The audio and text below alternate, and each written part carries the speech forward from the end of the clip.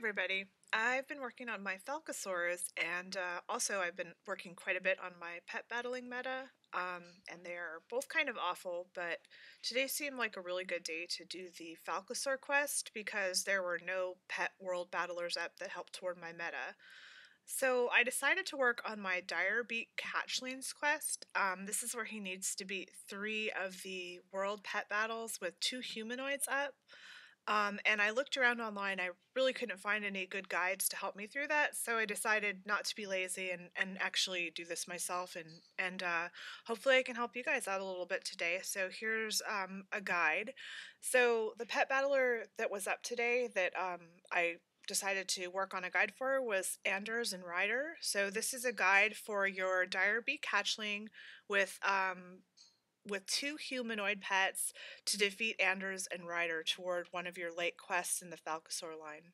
Okay, so I started fighting Rydyr first. He is a little harder, to be honest.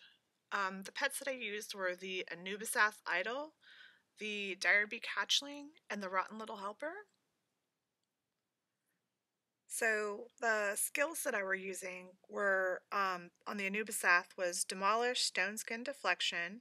For the Direbeak, I used Falcosaur Swarm, Iron Skin, and Warning Squawk. And for the Rotten Helper, I used Ice Lance, Frost Tomb, and the Grinch's Gift. So I started out with Demolish, and this only hits 50% of the time.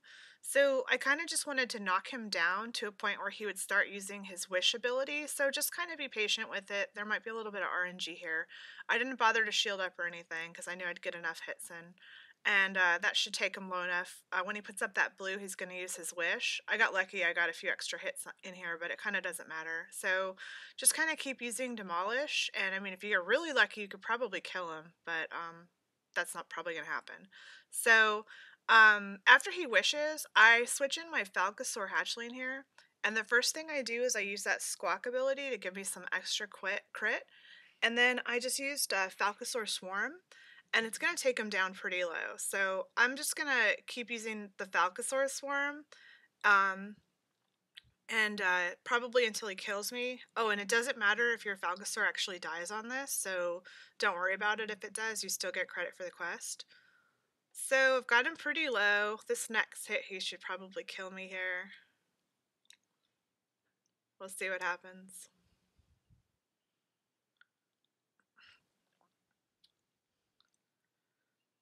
So after he kills you, he should still be kind of low, and at this point, you're gonna bring in your Rotten Little Helper.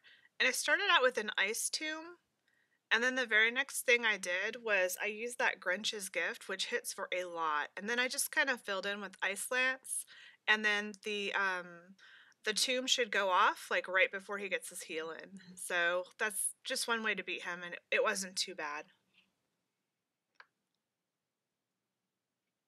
So, I did a little switch around, I think, with skills on this, but next up, we're going to take on Rydyr.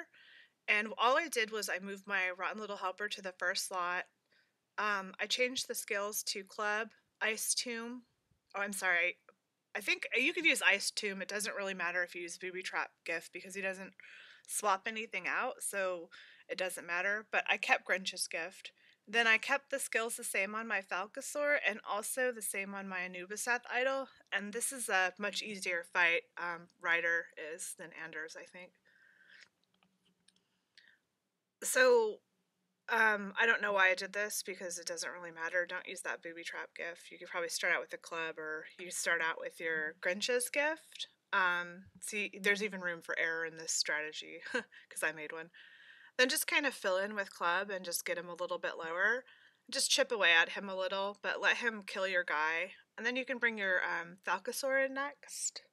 And the Falcosaur should finish him up. So I used Warning Squawk here.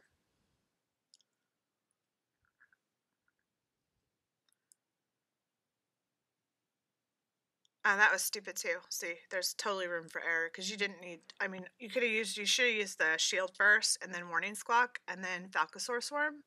But I mean, this is so easy that it doesn't even matter if you mess up because I obviously messed up. So, But just after you get your little shield up, and then you should use your iron skin first. Actually, use your squawk second. Then you're just gonna swarm him until he dies. If he kills your guy, it's fine because you have like a whole other pet left with your Nubiseth idol. So I mean, there's a lot of room in that strategy.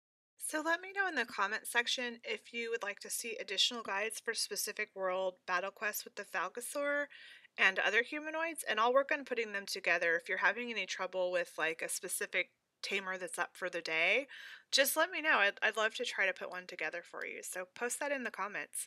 Again, thank you so much for watching, and like and subscribe if this video was helpful to you.